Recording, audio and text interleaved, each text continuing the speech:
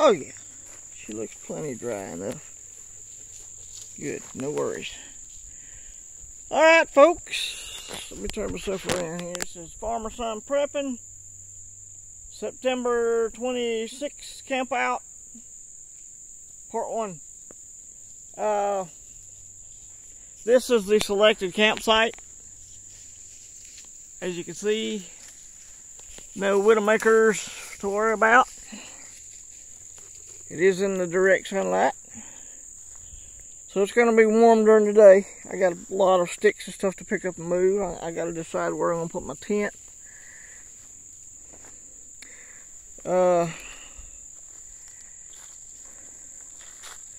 And start unloading the wagon there. That's load 1. Probably will only be 2 loads. And for all you haters out there, alright, let me just go ahead and tell you. I'm in my mid-50s, okay? If I have a blessing of conveyance, I'm going to use it. How many people in their mid-50s do you know who still go camping? That's all I want to know. I don't claim to be 20 years old. I don't claim to be able to ruck, 100 pounds. That's not me. You're on the wrong video. This is SHTF practice for me. And this is how I'm doing it. This is not a survival situation. This is a planned camp out. Get it through your head, okay? Alright. For all you haters out there. And we'll do a 360 just for the huntsman. He said that most people ain't camping in the woods. They're camping behind the roads or whatever. This is a 360. I'm in the woods. If you walk through the woods that way, the creek is about probably 20 or 30 yards. So not very far from the creek. That's why I was concerned about raining and all that, because when it rains heavily, this is all underwater. This is all mush. So, but right now it's dry enough. I can camp out here.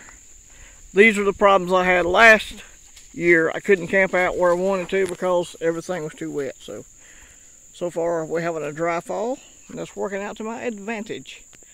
Supposed to be in the low 40s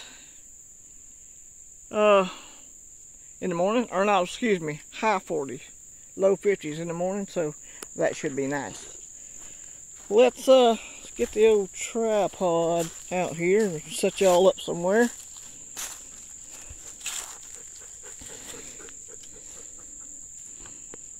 Oh good, my little piece is still there where I put it. That's good. I was afraid it was going to bounce out.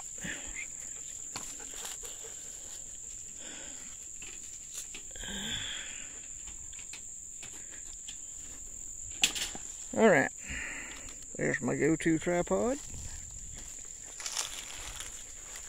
I may have to set y'all down and prop y'all up or something while I get that ready. Maybe something like that. Alright, let's see. This is the part of YouTube videos that most people never get to see the setup. I haven't always put it in mine, to be honest, but I'm going to do it this year.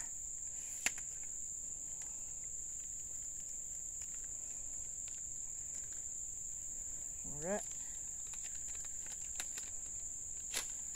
Here we are. Put y'all up in here somewhere out of the way. Spread my legs out a little bit. That'll work. Now I gotta get my other little piece. Briars everywhere.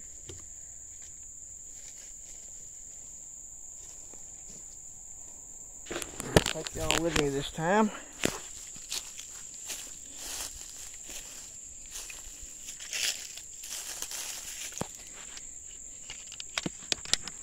Come on, get in there.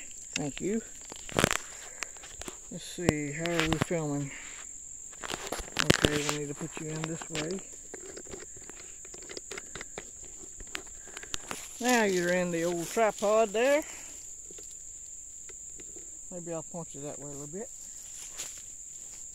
Start unloading here.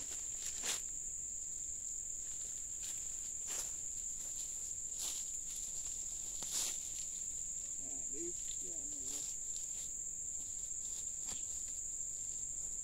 Camp chair.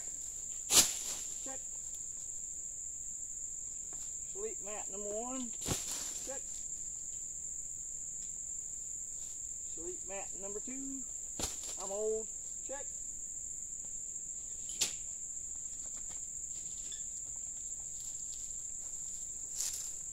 Tent. Tent poles.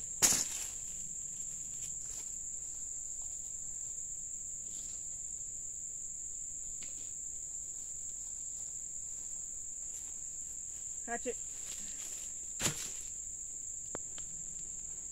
Tent stakes. Rain fly, which I probably won't need, but we got it just in case. There is a hurricane coming off the coast of Florida right now. Alright, now I gotta find somewhere to put this firewood. Again, I apologize if I'm not in the shot, y'all, and I apologize if my voice is kind of weak on the camera. This is what we do. Tell you what, I will pull this up a little bit. Woo, it don't take long for that seat to get hot, y'all. Oh, we're in neutral. Better check. Yep.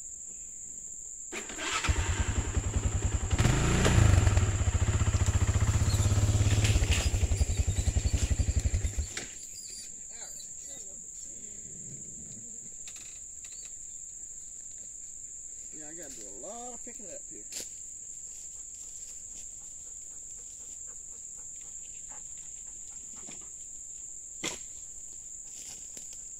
May need to turn me.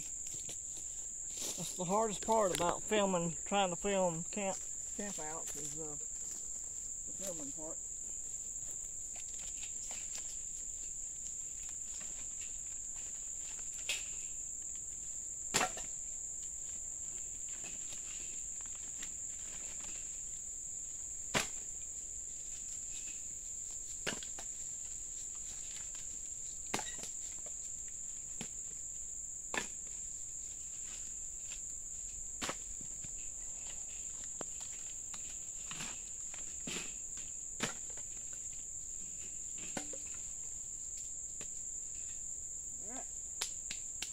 That concludes load number 1.